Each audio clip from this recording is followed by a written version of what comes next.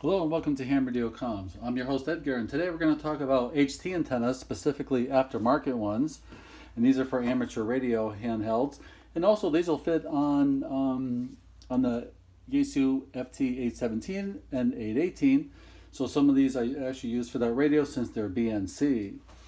Before I forget, please like and subscribe, hit the little bell notification. It really helps me out a lot on bringing these informative videos to you. So let's get right into it. All right, first thing, let's talk about the stock HT antenna like we see here on my Yaesu FT-70D. I've heard people call these a dummy load, throw it in your drawer, throw it away, and buy something else, get a proper antenna. That's not true. I just want to tell you that the regular stock antenna that they sell is tuned from the factory. It's rugged, it's reliable, it gets the job done. You know, you'll be able to do the normal walkie-talkie ranges of a couple of miles on flat land, even further on open water. Of course, you have elevation. You can hit local repeaters, or any repeater that's really up high as well. You can never estimate the range of how far you can hit a repeater until you try, because there's differences in the gain of the antennas on the repeater, how high the antenna is on a tower, how high that tower is in elevation on a mountain. So you can have a 7,000 foot mountain and you're on a 3,000 foot mountain, 40 miles away, and I guarantee you're going to hit it with this antenna. So they're not useless like people say. So it's a great antenna, but there are better alternatives for specific purposes, and that's what I'm going to show you today. I'm going to give you a lot of alternatives. Depends on what you want to do, and you probably will see a jump up in performance on those. But of course, the downside is you're going to have a bigger antenna and so forth. But it's nice to have those options, but definitely don't get rid of your stock antenna. It does have its purpose. On most of the Japanese radio HTs these days, it's coming with SMA connectors, which will look like here. This is pretty typical, just like that. You got the female connector there, and then the male connector is what's on the other end. Has that little pin inside. Most of the stock antennas, the gain is going to be about 2 or 3 dB below an isotropic or a quarter wave vertical, for instance.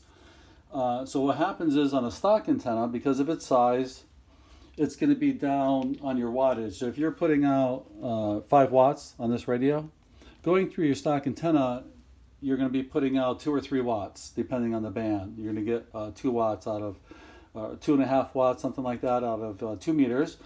And on the 70 centimeter band or 440 band, you're going to get a little better, around 3 watts or so, because you are some dB downs on this just because of the sheer size, not because of the quality. So when you jump up to something like this, which is pretty much a full wave 2 meter vertical, just like you'd find on your mobile radio, if you notice the radiating element on the roof of your car, if you have a 2 meter vertical, that's a quarter wave, it's going to be about this size. So this is unity gain. So the advertised wattage on these radios, 5 watts for instance, is going to put out the full 5 watts into something like this.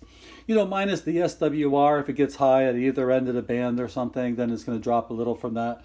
But that's pretty typical on any of these long antennas here. You're going to get unity gain, which means no gain at all. It's going to be what your wattage rating is. So the first one we're going to take a look at will be this MFJ right here. These are pretty decent priced. All of these are going to be in the $20 to $30 range, closer to 25, up to over 30, like this diamond over here, because there's a lot going on with that antenna. But these antennas are great. This will definitely increase your range, and all you do is just screw it on. It's like one of the easiest upgrades. And there you go. As you can see, if you're walking around the mall with this or something like that, it wouldn't be very discreet. So this is good for applications where you really want to reach out, and it will extend your range. So all the ranges that I mentioned on this antenna here, you're going to get better receive and better power out. So this will give you close to the 5, and then most of these antennas, like this one here, 440, since the wavelength is smaller, you're going to get more gain. So most of these are going to be over 2 dB of gain on the 440 band. So like 2.15, I think that would be what the dB technical thing is, but you're not going to really get exactly that. But that means that your 5-watt 440 out on this antenna is going to be closer to like 7 watts or something, maybe 8 watts, 7 or 8 watts. So it's a really nice upgrade. And the same thing with these other ones here. We're going to go through each one. But before I do, let's talk about adapters. Because this takes a long time to screw this on and off. You swap them out a lot. What some people do is they will get an adapter like this, SMA to BNC. Some radios do have BNC. You might already have BNC antennas and you want to standardize. So you could just not almost semi-permanently, just mount that on your radio. And then it's this easy just to click it on and you're done. So that's a pretty nice thing. So what a lot of people do is all their radios are BNC or adapters, and they just buy all BNC antennas for the quick change. But you don't have to do that. You could just order an SMA if that's what you're looking to do. So let's go through each one. I actually have some paperwork on each one. So first let's talk about the one right here, the MFJ 1717S. S stands for SMA. If it's just the 1717, then that's the BNC. And for all you Waxon radio owners, they can't be normal like everybody else, so they reverse the polarity of their SMA. So instead of having the female here, it's actually a male, and the female is on the antenna. So you got to order right antenna. This one actually comes with the reverse polarity one. So that instead of the male, this will be the female, and that would be called the 1717SF, or Sierra Foxtrot. All right, so that's available in all 3 versions there. All right, so that's the adapter. Let's talk about adapters since I have it in my hand. Here's another one on this little dinky. We're going to talk about this antenna. But this one has an adapter too that's black, which kind of color-wise fits really nicely like that. And these also bottom out on the radio, so this way it makes them very rugged and strong, and the stress isn't on the connector itself, which makes it really nice. And again, you could just pop these on here. The one like this one here, that's BNC. See, that looks pretty good. So that's the adapter. So make sure you get a good quality adapter like these 2 I showed you here. These 2, there's no markings on them, but I think they're good ones. Like Comet makes them. I forgot who makes this one. The one not to get would be this one here. This is also the same thing, SMA, BNC, but this is more for attaching cables. If you want to make those 2 cables together, that'd be for that. Because when you put these on the radio, it becomes a flimsy affair, and you're just asking to have something snap off. So I don't recommend that one. So get something like these, you're going to be good to go if you need to do something like that. All right, let's go and look at the other antennas. So all these antennas are going to have 2 BD of gain on the 440 band and no gain on 2. Let's look at this diamond one next. And this one's rugged and reliable. See how it flexes? You got some flex in that cable, very strong. I've been using this for years and years. There's like no wear on it, and performs very well. I am able to reach much farther on repeaters and everything else with that antenna. The next one we're going to look at is the Comet CH75. Same thing, works almost exactly the same. This one happens to be BNC, where this one was the SMA. And I actually have the packaging that one came in, and you can see the specs on it. So here we have CH75. There's the 146/440 transmit handy antenna. 3 dB a gain, and that is for the 70 centimeter band, the 440 band. So you got like 3 dB, so that's going to up your power in 440. This is a 20 watt. Most of them are like 6 watts or 10. This one actually is a 20 watt. So conceivably, if you have a mobile type radio or something, this would actually work if you had the power turned down or something like that. Most of these are also wideband receive. So you can pick up FM radio and the weather, and all the way up to the 800 megahertz band for public service, fire, police, and other things like that that you're going to listen to. And as you can see right here, there's the 118, the 160. 118 is the beginning of the aircraft band, so it picks up that as well. And this is pretty typical if you see the frequencies there on the wideband receive on most of these longer antennas. So that's the CH75. Highly recommend that one as well as the MFJ. All right, the next we have is a smaller antenna. I got one more large one to show you in a minute. So this one is the Diamond SRH 519. This is a smaller one. This one is really not too much bigger than the stock antenna. And what this one does, it's a little bit lighter. You can bend this in a small space if you want to leave it attached to radio. But also this is wideband receive. It's going to be a lot better than the stock one. They made sure that they put that in there as well. And let's look at the specs on that one. So here we have the SRH 519. There's the two bands. There's the wideband frequencies right there, just like the other ones. This is a 10 watt max. And that one is the SRH 519. The other one we'll look at is one I really like, and I have this on my 817 a lot because this one is BNC. So this one just attaches to the front. I put a right angle BNC adapter so I can have my 817 on the bench or 818 and just have that vertical on the radio. It works really well. This one's not going to do you any better than the stock antenna, but it does have wide band receive. The FM radio and aircraft comes in really well with this antenna. This is rubber and it bends a little bit. Very rugged. If you want to be really discreet, what I use this for also is, let's say I have the adapter on it for SMA. I put it on my SMA radio here. And so I could walk around the mall with this and listen to mall security, local repeaters. I could put a really thin battery in it, including my VX right here. All these fit on here as well, my VX8. But this is a really good antenna for its size. So that's going to do really well. And I actually have the packaging for that. Let's see what we got. So there it is, and the price was around $22 at the time I bought it. 6 watts. There's the two bands. There's the wideband receive, as you can see there. It listed only 20 grams, so it weighs 2/3 of an ounce thereabouts. All right, so that's that one. Again, the gain's going to be a little bit less than Unity on that one. Love that antenna. I use that one a lot. Now, even smaller is this little guy right here. This is like the Wonder antenna, they call it, I think. The Diamond RH3.